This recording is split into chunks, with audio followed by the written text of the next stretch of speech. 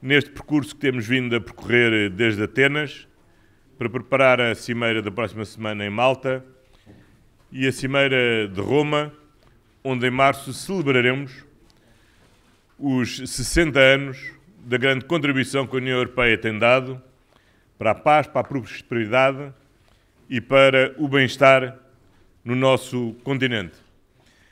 Neste tempo de muitas incertezas a nível mundial, é absolutamente essencial termos uma União Europeia mais forte e mais unida em torno dos seus valores da democracia, das suas 4 liberdades e do comércio livre a nível mundial.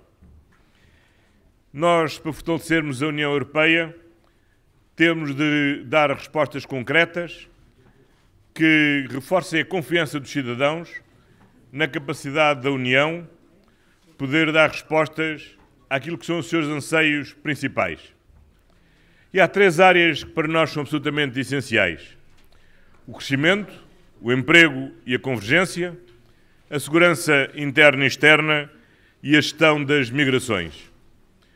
Quanto à gestão das migrações, é necessária uma tripla ação: na cooperação com os países do Mediterrâneo e com os países africanos, tendo em vista o seu desenvolvimento, a democracia e a paz, condição para atacar na raiz as causas profundas dos fluxos migratórios. Em segundo lugar, uma ação conjunta para a defesa e a gestão da nossa fronteira externa comum, condição essencial para que possamos ter uma fronteira externa segura e nenhuma barreira à liberdade de circulação dentro do espaço da União. E, finalmente, a partilha solidária das responsabilidades que todos temos que assumir na garantia da proteção internacional a todos aqueles que procuram na Europa a segurança a que têm direito de obter. No que diz respeito à segurança, a Europa tem de ser uma força credível de paz e um garante fiável da segurança de todos os seus cidadãos.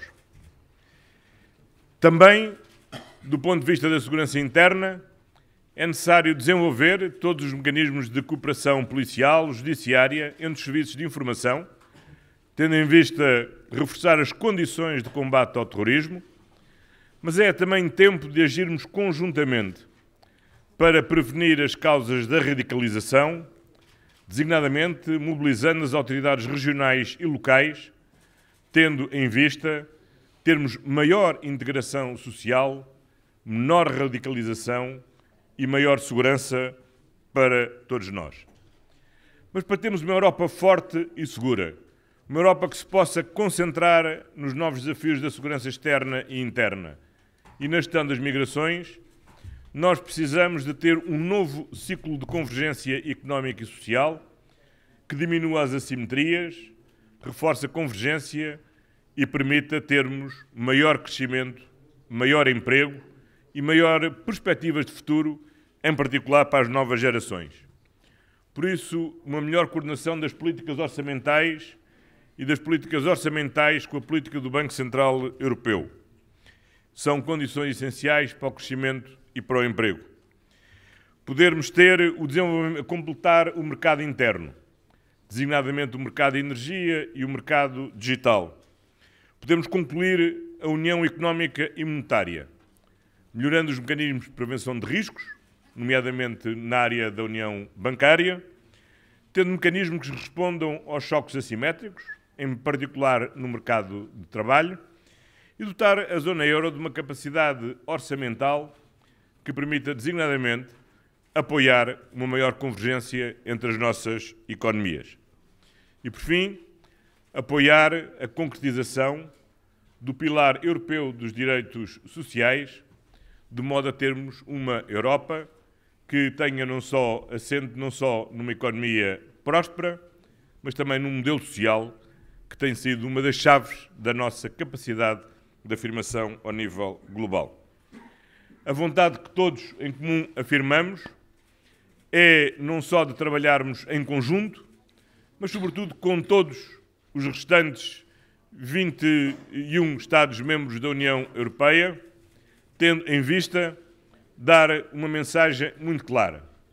Nós acreditamos na Europa, nós estamos agradecidos ao que a Europa tem feito pela paz, pela prosperidade e pelo bem-estar, e acreditamos que é com uma Europa mais forte e mais unida que nós podemos dar uma resposta eficaz aos nossos cidadãos e afirmar o contributo único que a Europa dá para estabilizar o mundo e diminuir ο grau de incerteza a nível mundial. Τον φίλο Αντώνιο Κώστα για την εξαιρετική διοργάνωση, την άψογη διοργάνωση αλλά και την θερμή φιλοξενία. Θέλω να πω ότι κατά τη διάρκεια της Συνόδου έγινε μια σε βάθος συζήτηση των ευρύτερων προβλημάτων αλλά και προκλήσεων που η Ευρώπη αντιμετωπίζει, αλλά και ειδικότερα τα ευρωπαϊκά κράτη του Νότου. Θα πρέπει να πω ότι με έχει καλύψει πλήρως τόσο ο Πρωθυπουργός Αντώνιο όσο και ο Πρόεδρος Φρανσουά Ολάν, ενώ για το εύρος των θεμάτων που συζητήθηκαν η διακήρυξη της Λισαβόνας ομιλεί από μόνη της. Θα ήθελα απλά να πω ότι αυτό που συμπερασματικά, αυτό που απαιτείται είναι επιτέλους η υλοποίηση των διακηρύξεων για να αποκαταστήσουμε την αξιοπιστία της Ευρώπης.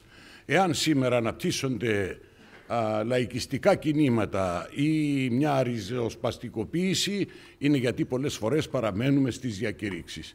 Η αποφασιστικότητα που εξεδήλωσαν και οι 7 και είμαι βέβαιος και οι 27 στη Μάλτα και εν συνεχεία στη Ρώμη θα είναι και η καλύτερη συνταγή έτσι ώστε να αποκτήσουμε ή να αποκαταστήσουμε την αξιοπιστία μας, να πάρουμε συγκεκριμένα μέτρα που θα πλήττουν την ανεργία ή θα ανταποκρίνονται ή θα απαντούν στις ανάγκες των νέων ή στην ανάγκη ενθάρρυνσης και δημιουργίας συνθηκών επενδύσεων ή στην δημιουργία συνθηκών εξωτερικής και εσωτερικής ασφάλειας και γενικότερα μιας Ευρώπης που μας αξίζει και που ήταν το όραμα όλων μας.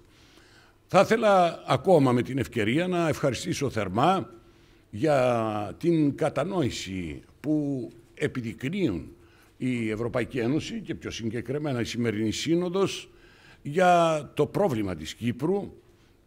Είχα την ευκαιρία να ενημερώσω και τους 7 φίλους αρχηγών και κυβερνήσεων για την πρόοδο των συνομιλιών, για τις εκκρεμότητες που υπάρχουν, τα προβλήματα που αντιμετωπίζουμε και ευχαριστώ για άλλη μια φορά θερμά για την στήριξη που επιδεικνύουν έτσι ώστε μέσα από την ανάγκη να υπάρξει πρόοδος, να δημιουργηθούν και οι συνθήκες σε ένα ευρωπαϊκό κράτος να αποκαταστήσει την ενότητα του αλλά και να δημιουργήσει εκείνες τις συνθήκες που να επιτρέπει σε όλους τους κατοίκους του, Ελληνοκύπριους και Τουρκοκύπριους, να ζήσουν ειρηνικά μέσα στην υπόλοιπη Ευρώπη. Σας ευχαριστώ θερμά.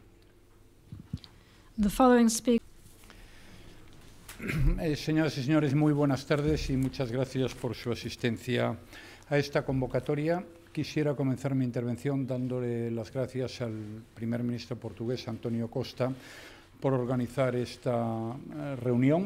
Creo que ha sido una reunión útil, ha sido una reunión sin duda alguna que nos ha aprovechado a todos y por eso yo voy a organizar la próxima, que tendrá lugar en Madrid el próximo mes de abril. Como decía el presidente Hollande en su intervención, este es un grupo de países que se reúnen de manera informal y que no tienen ningún otro objetivo distinto del bienestar del conjunto de los ciudadanos que componen toda la Unión Europea.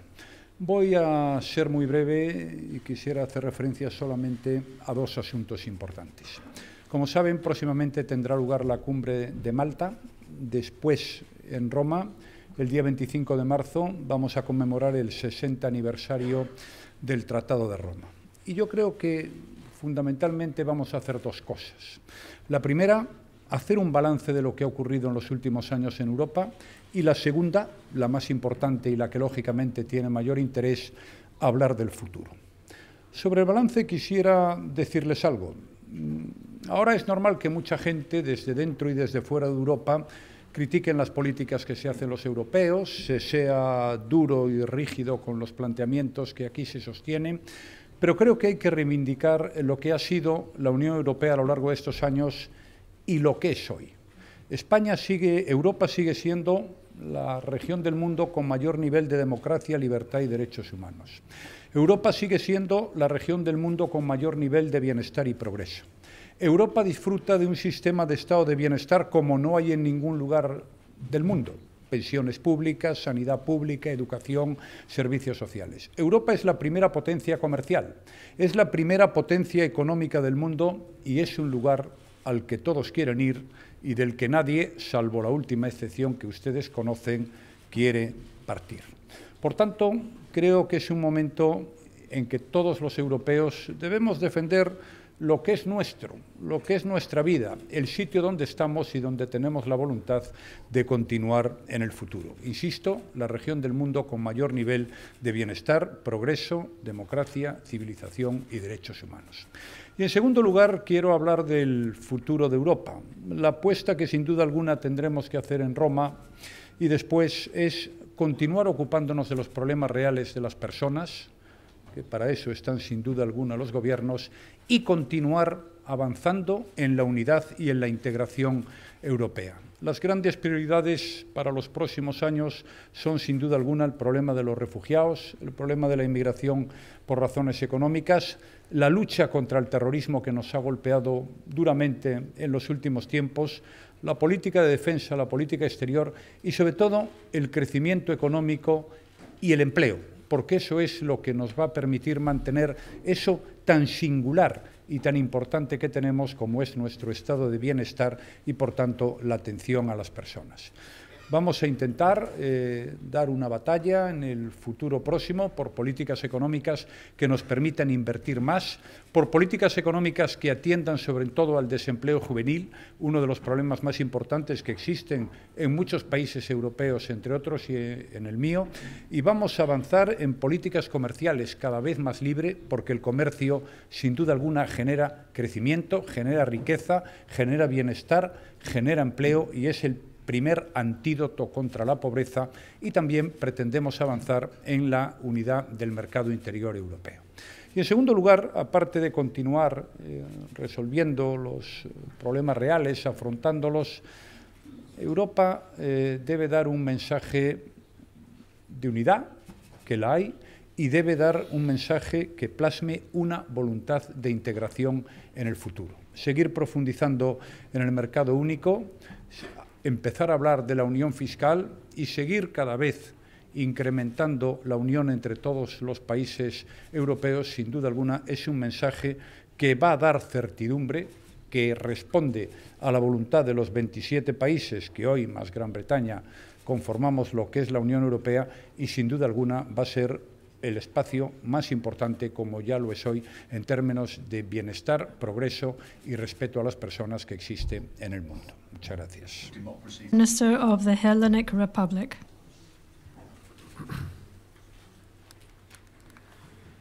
Θα ήθελα και εγώ με τη σειρά μου να ευχαριστήσω τον Πορτογάλο Πρωθυπουργό, τον Αντώνιο Κώστα, για την φιλοξενία της δεύτερης συνόδου των χωρών του Ευρωπαϊκού Νότου και να εκφράσω την ικανοποίησή μου για το γεγονός ότι η συνάντηση και η συνεννόηση των χωρών του Ευρωπαϊκού Νότου, αν και άργησε, είναι παρούσα και θα έχει μέλλον. Θα έχει μέλλον και προοπτική.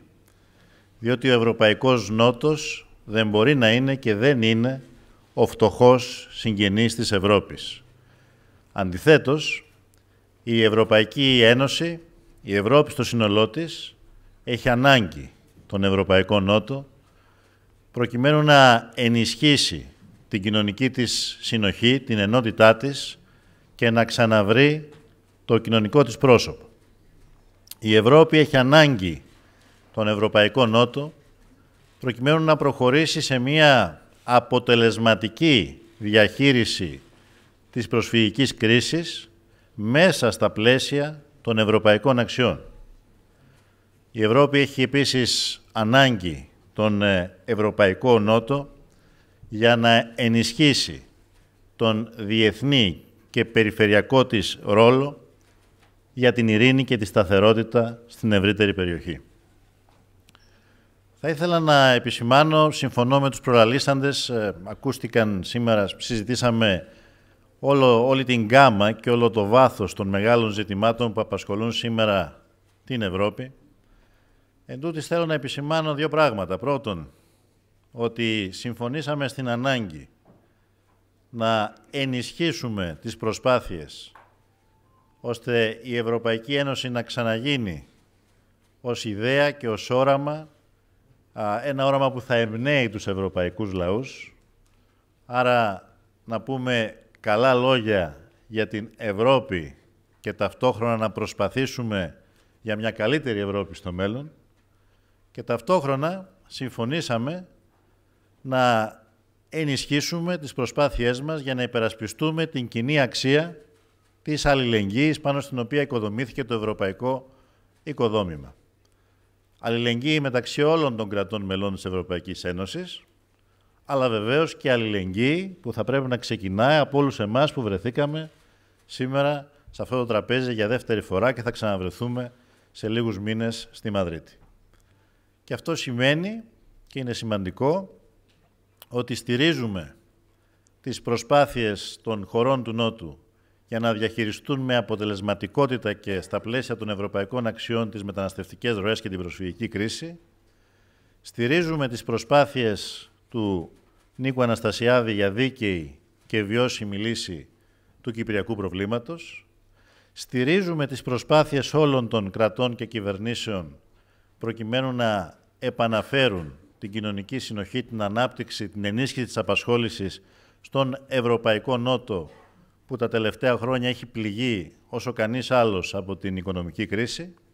Και σε αυτά τα πλαίσια θέλω να ευχαριστήσω για την στήριξη που αφορά και την Ελλάδα στις προσπάθειές της να κλείσει η δεύτερη αξιολόγηση του προγράμματος οικονομικής στήριξης μέσα στα πλαίσια του ευρωπαϊκού κεκτημένου και με σεβασμό στους κανόνες και στις αξίες που απορρέουν από τις δημοκρατικές αρχές και το Σύνταγμα της χώρας.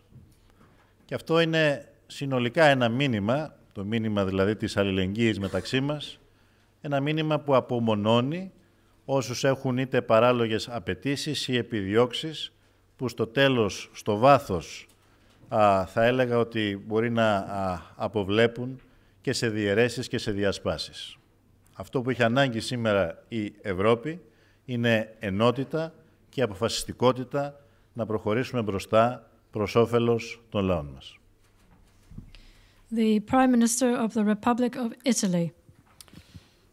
Sì, credo che dalla riunione di oggi venga un messaggio comune, un messaggio di fiducia e di speranza. È molto importante che sia un messaggio comune e ringrazio per questo Antonio Costa dell'invito che segue l'iniziativa presa ad Atene e che avrà un seguito a Madrid, perché attorno al nostro tavolo abbiamo registrato tra i paesi dell'Europa mediterranea una convergenza molto importante, rilevante sulle questioni che abbiamo affrontato. E questo nucleo di paesi dell'Europa del Sud, dell'Europa mediterranea, è un nucleo di paesi molto importante. Rappresenta forse qualcosa come il 40% della popolazione europea. Ne fanno parte paesi promotori dell'Unione e sappiamo tutti quanto in fondo nella civiltà del Mediterraneo abbiano radici tante delle nostre storie e dei nostri percorsi comuni. Quindi il primo punto, a mio avviso, è registrare la convergenza sui temi che abbiamo trattato all'ordine del giorno tra questi 7 paesi. Dicevo con un messaggio di fiducia e di speranza, come hanno detto altri colleghi, fiducia innanzitutto in quello che siamo, che rappresentiamo, che l'Unione Europea ha raggiunto in questi 60 anni. Tutti abbiamo in mente il 25 marzo, anche se prima ci saranno molti altri appuntamenti, tra cui il vertice importante a Malta, il 25 marzo come un momento non di celebrazione, ma di sintesi di quello che l'Europa ha rappresentato in questi 60 anni e di quello che rappresenta nel mondo di oggi. Vedete, quando si parla dell'Europa e dell'Unione Europea come il luogo della pace, del superamento delle dittature, della libertà, della società aperta, dei diritti, della protezione sociale, forse si parla di cose che qualche tempo fa avremmo potuto considerare banali o scontate. Non lo sono. Viviamo in tempi difficili nei quali riaffermare i risultati e i valori dell'Unione Europea ha una straordinaria importanza di attualità. E poi c'è un messaggio di speranza che dice che non è necessario che il 2017 sia, come spesso lo abbiamo un po' vissuto, un anno di crisi per l'Unione Europea o quantomeno un anno di rinvio, un anno di attesa. Il mondo non aspetta, le crisi che ci interpellano non aspettano e quindi l'impegno dei nostri 7 Paesi è quello di utilizzare i prossimi appuntamenti e in primo luogo quello del 25 marzo a Roma per cercare di disegnare qui la speranza, una prospettiva per l'Europa del futuro. Questa prospettiva si basa innanzitutto su il modo in cui riusciamo a rispondere a 3 grandi questioni: la domanda di sicurezza dei nostri concittadini e la capacità dell'Unione Europea di proiettarsi in termini di sicurezza nel mondo che ci circonda. Abbiamo fatto dei passi in avanti, possiamo farne di ulteriori anche con forme di cooperazione rafforzata.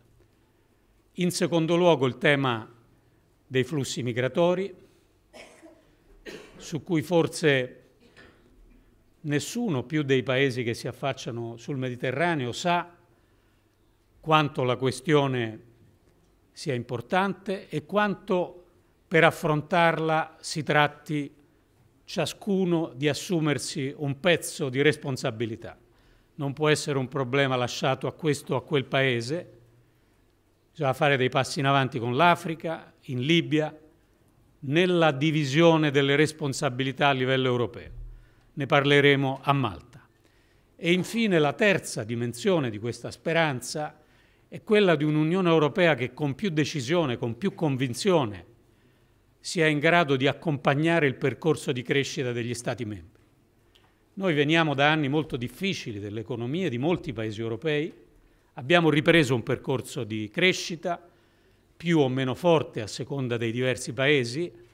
Questo, e non chissà quando, è il momento, questa crescita, di accompagnarla con politiche di sostegno agli investimenti e al lavoro, con passi avanti nell'unione bancaria e nella convergenza tra i diversi paesi, con un'interpretazione intelligente e favorevole alla crescita delle nostre regole.